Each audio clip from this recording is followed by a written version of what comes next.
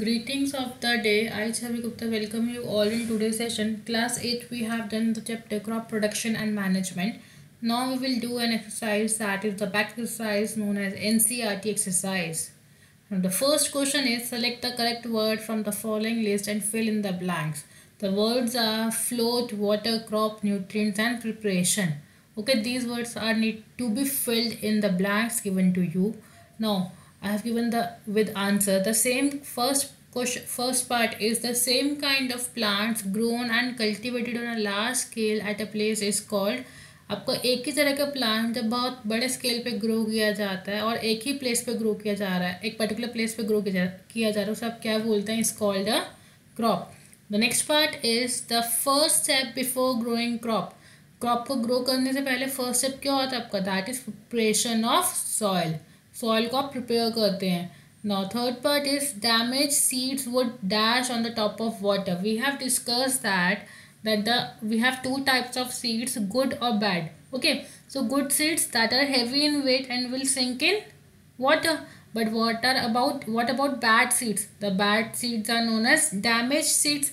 So the damaged seeds will be hollow from inside. वो अंदर से hollow होंगे. जब hollow होंगे तो वो float करेंगे water के surface पे. So that means damaged seeds would float on the top of water.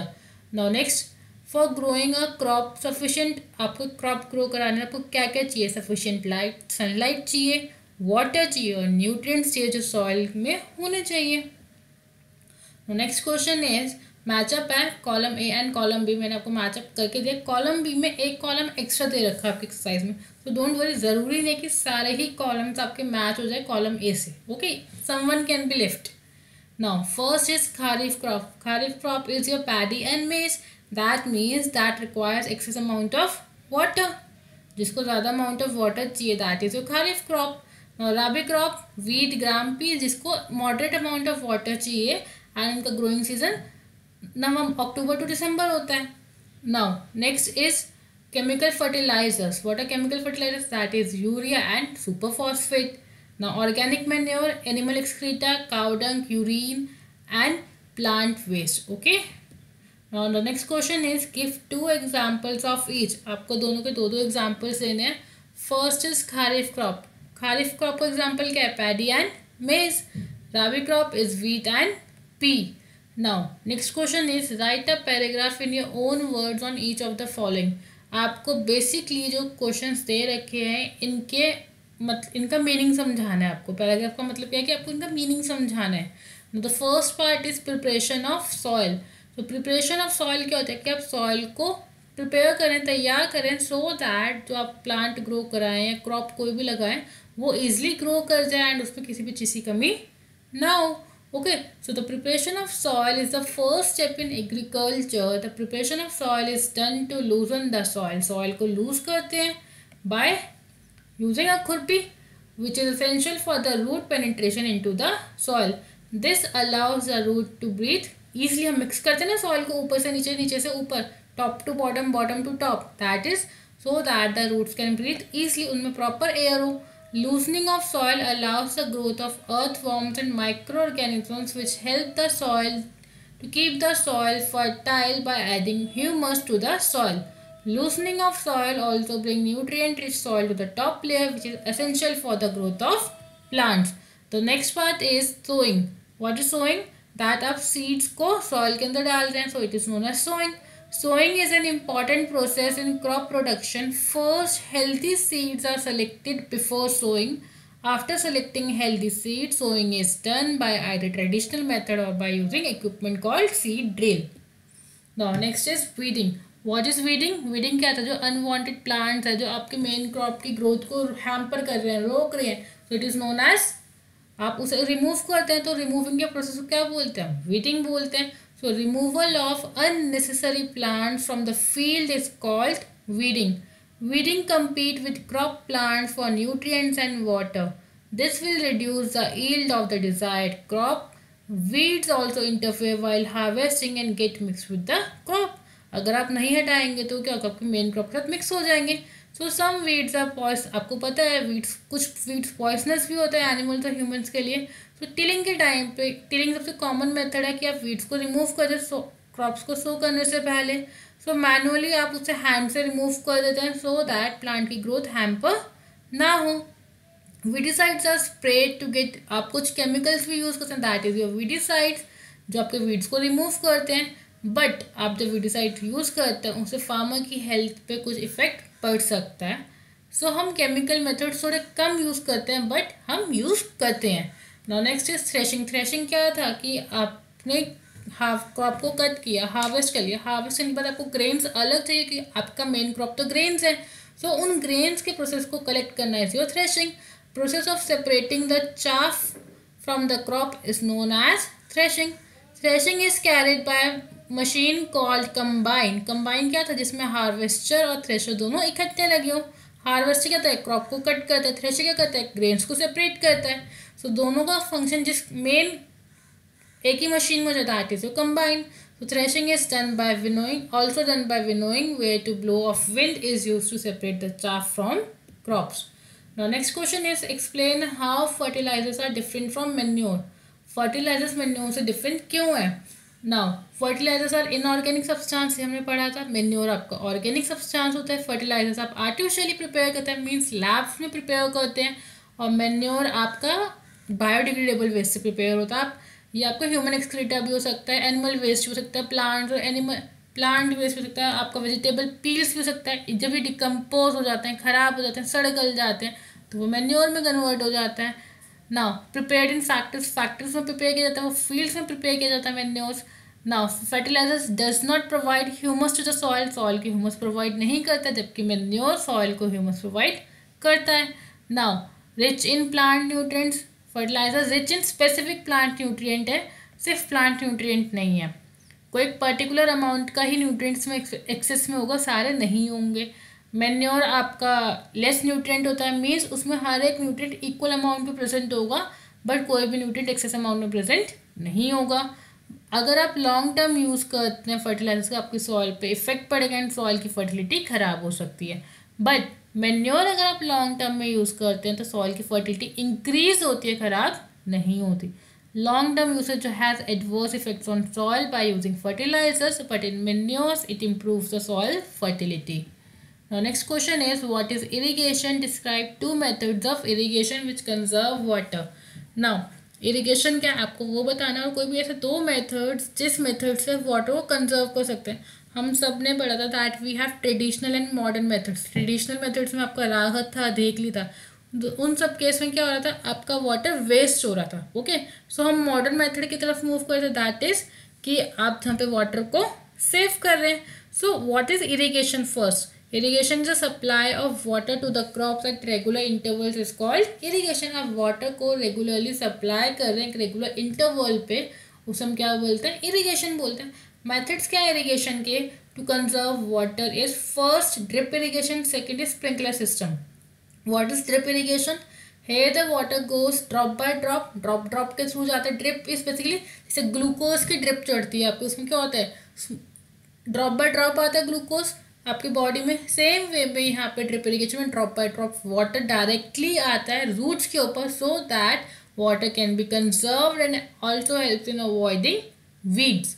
Okay, now here the water gets drop by drop directly into the roots. This method is very useful as it कंजर्व्स the water and also helps in avoiding weeds. Now next method is sprinkler system. This method is in use in mainly uneven land where sufficient water is not available. जहाँ पे proper amount of water available नहीं है वहाँ पे हम use करते हैं। इसमें क्या होता है, like a fountain it works। तो perpendicular pipes होते हैं आपके, उनके पास एक rotating nozzles होती है टॉप के ऊपर जो ज्वाइंट होते हैं मेन पाइपलाइन से regular intervals पे। When water is allowed to flow through the main pipe under pressure with the help of a pump, it escapes from the rotating nozzles में से बाहर निकलता है and it gets sprinkled on the crop as if it is raining।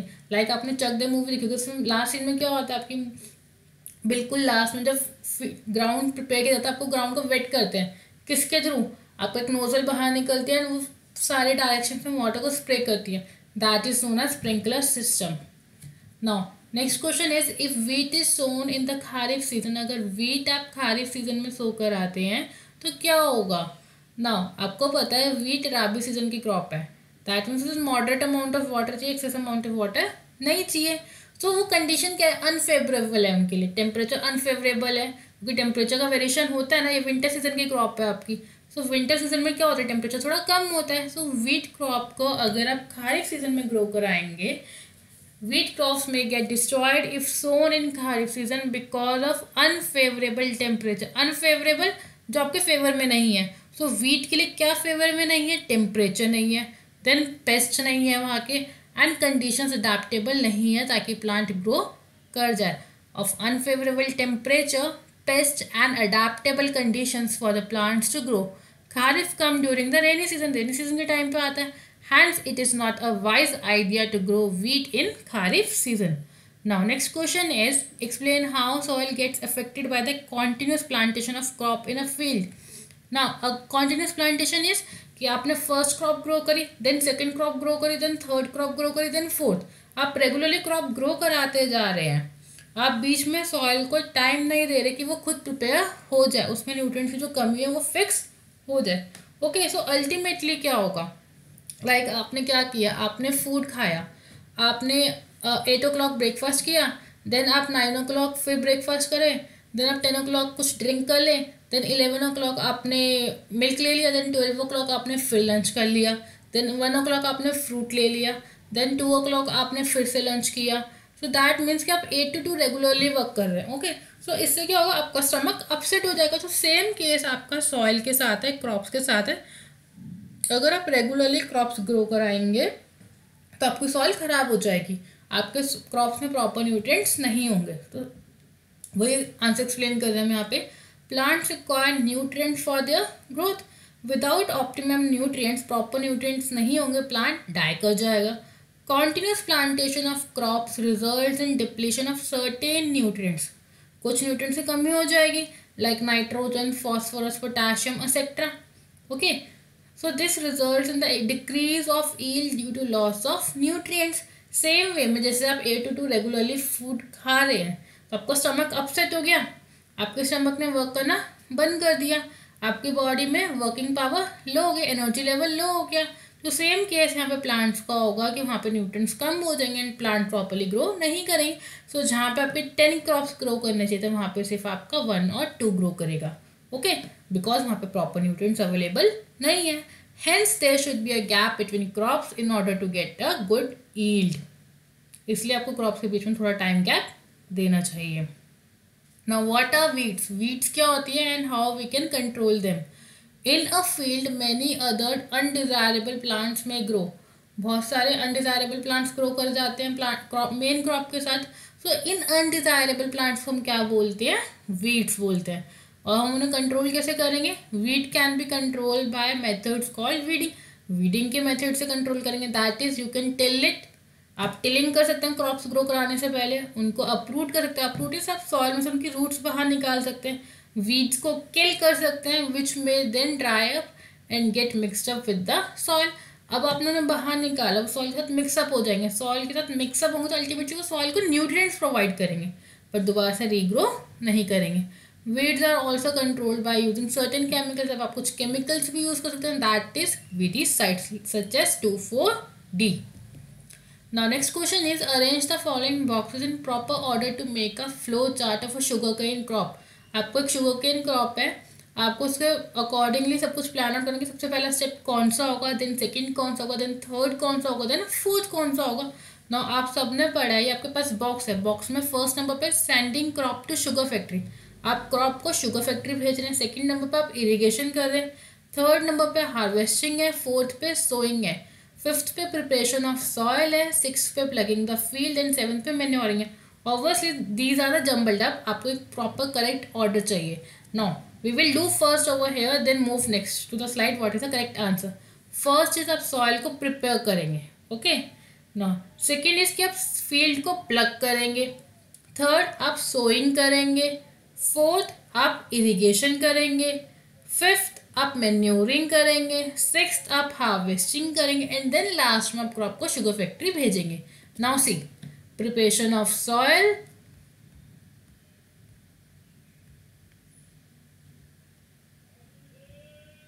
see preparation of soil is your first step, Then plugging the field is your second step.